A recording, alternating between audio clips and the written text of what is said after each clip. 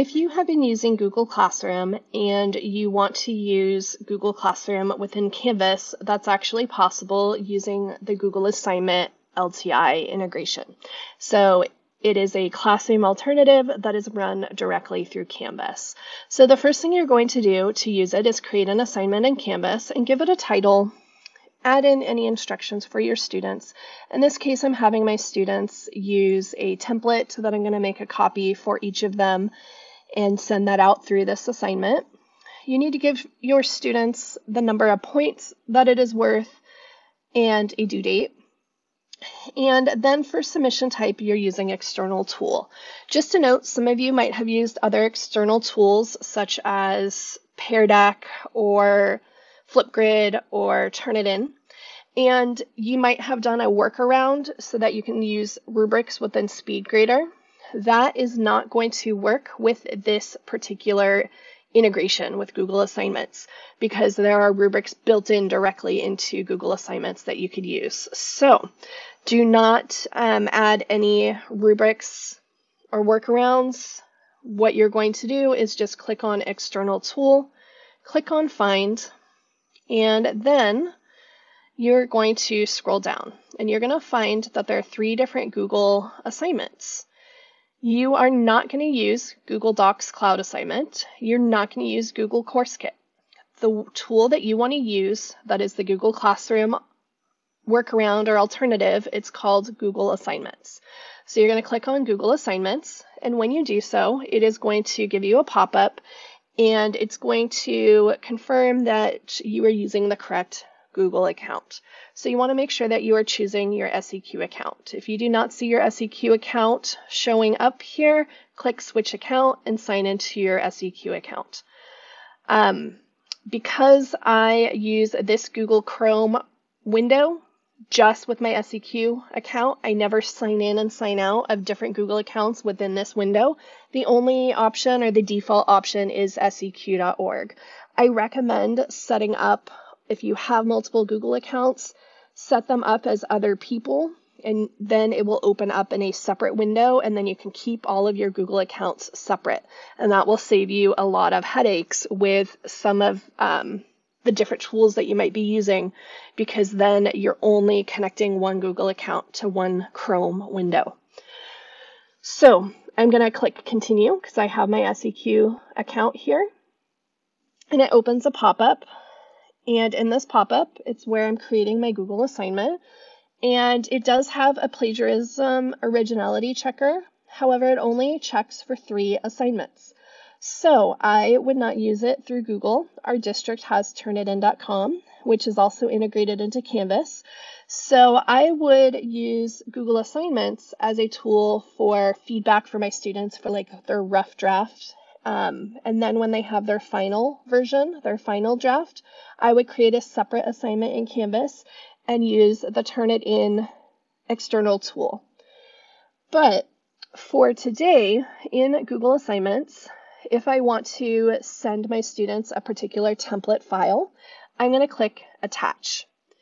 And it shows you your most recent file. I have been playing around with this morning, so this document was my most recent file, or the one that I'm using as the template. But it creates separate templates just like Google Classroom would. So that's why you see some other versions and you see my student answers here. But this is the template that I want to choose. When you are first doing this, it will be the first assignment you see if you've just created your template, but you could always search for your template up top. So I'm going to click Add, and it's adding this, and it's going to make sure that each student gets a copy, their own copy of this doc that they can edit and submit to you. You can actually attach multiple different documents if you'd like, or you don't need to attach any documents at all. Down here at the bottom, it has the total points and due dates. Now I already entered that into Canvas, but you need to make sure that it matches what you have in Canvas here on this document. So I am going to change it to 9 points and a due date of tomorrow because that's what I had set up in my Canvas account. Now, if you want to grade this with a rubric, this is where you will do that. You're going to click on the plus, and you could either create a rubric here in Assignments. If you've already created a rubric before, you can reuse a rubric, or you can import a rubric from Sheets. Now, this morning I created a rubric directly here in Assignments. So today I'm going to choose Reuse Rubric, and I'm going to find that rubric that I used earlier today. And I'm going to click on it, and I can preview it to make sure it's what I want it to be. When I click Preview, I can make any edits if I need to. But I'm going to go ahead and select this. And that's the rubric I'm using. Now, when you are creating the rubric, or if I click on the rubric now, I have 3 dots available. And one of them is Export to Sheets. I personally like to create my rubrics in Google Sheets, but I want to make sure that I have the particular formatting correct, because if your rubric in Sheets doesn't match what Assignments will take, it won't work. So once I've created an assignment, I can export this to Sheets and use that as my template for future rubrics that I'm creating. I'm going to go ahead and click on the X to close the rubric. And then now what I can do, everything's set up. I have my document to copy for students. I've changed the due date and the points. I've added a rubric. I'm going to click Create. And it had me, just a second ago, you might have seen it pop up where it said like continue. I didn't need to press anything. If it is slower, maybe you do need to press something. But right now I'm back at this screen that just says Google Assignments. And you're like, wait a minute, I've already been there. Okay, clicking on this is what popped up and made me create the assignment. So now all I need to do is just keep that highlighted and press select. And you'll notice now that in this box, it was once empty. Now it has a URL. This is the URL to my particular assignment that I just created. And so remember, I have the due date and the points, and now I'm going to save and publish. As a teacher, when I save and publish, I am going to see my instructions up at the top of the page. Here is where I'm seeing my Google assignment. And right now, no student has turned in any of the work. I am going to go ahead and be a student real quick, and I'm going to submit something so you can see then what it looks like as a teacher. I have created a separate video for students that you could watch if you want to see what's going on at the student end. That will not be shown in this video to keep this video shorter. All right, so when I come back to this assignment, after students have submitted their work, I'm going to just open up the assignment, and this window you'll notice has changed. In this window, I can see that a student has submitted their work. Now, the name of this student happens to be my name. I'm just using my personal Gmail through my fake student account. And so it would have the name of your student. When I click on this, I can open it up and I can view the student's work. And so here's my student work. This is what the student did. I can add comments to any of this. I can see their work in the next part, etc. And over here in this right menu, right now I'm in the grading view. So that's what I could see up here. And I attach that rubric. And so I have a place for claim, evidence, reasoning. So if I click on the arrow, I can actually see all of the criteria.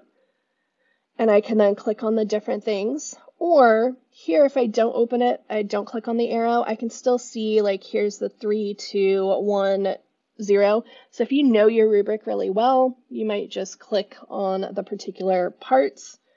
You can add overall feedback. And when I add overall feedback, the student will see like overall feedback for the entire assignment.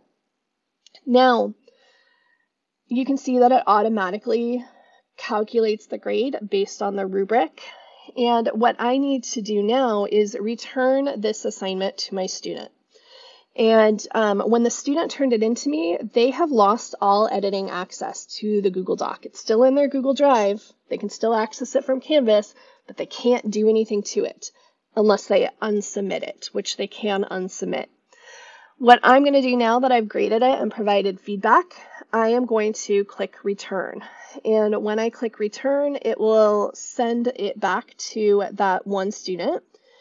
You'll notice that there's a drop down here. So I can return just this one submission or multiple submissions. Again, I only have one student right now in my class, so I'm just going to click on return, and then the student will get their score.